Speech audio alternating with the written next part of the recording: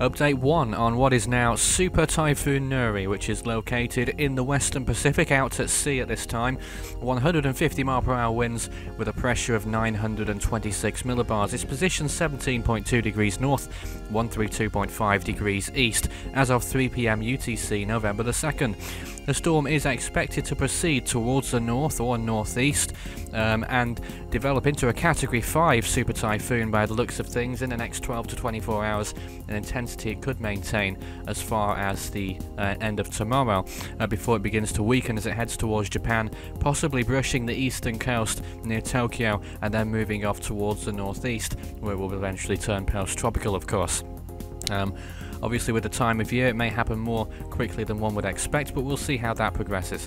But as you can see, a very strong storm indeed. No other areas under threat at this time. It's only likely to affect Japan.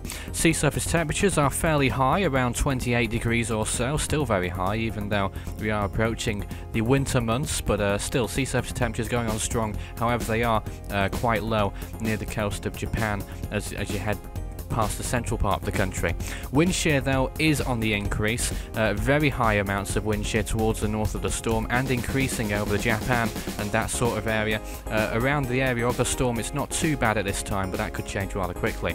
Dry air is off to the west of the storm over the Philippines, Taiwan and the Japanese Ryukyu Islands, but around the storm it's a fairly broad system which will probably help it in terms of dry air intrusion.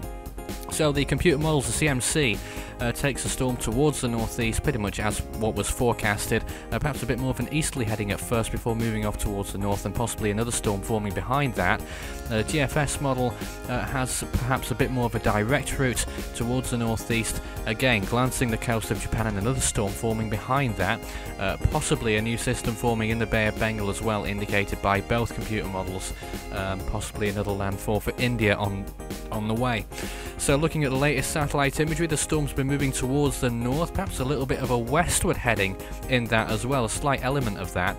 You can see quite clearly where the eye has been headed, and you can see quite clearly there in the past few frames a bit more of a northwestward heading. That's probably not going to last very long, and the storm will then begin to move towards the northeast, but still a very strong system we're looking at indeed.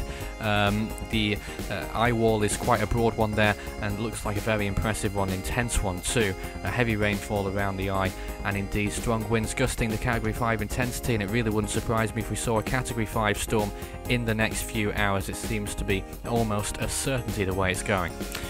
But yes, it won't be as strong of course when it strikes Japan, probably Category 1 or 2.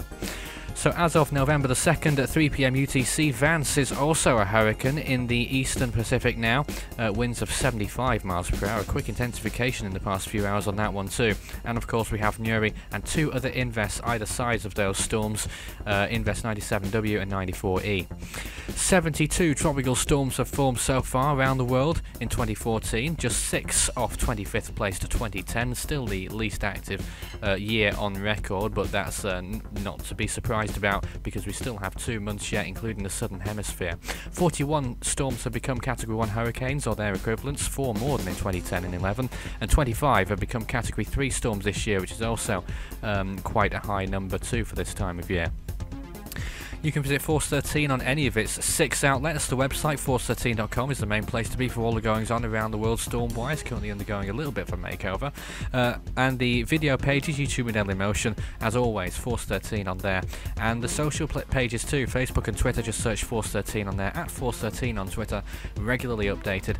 And you can speak to me personally on Skype, at Fool13 on there for a tropical weather chat. That's all for now from this storm. The next update will follow if necessary in 12 hours time. Otherwise it will probably be at 9 p.m. UTC November the 3rd. That's all for now.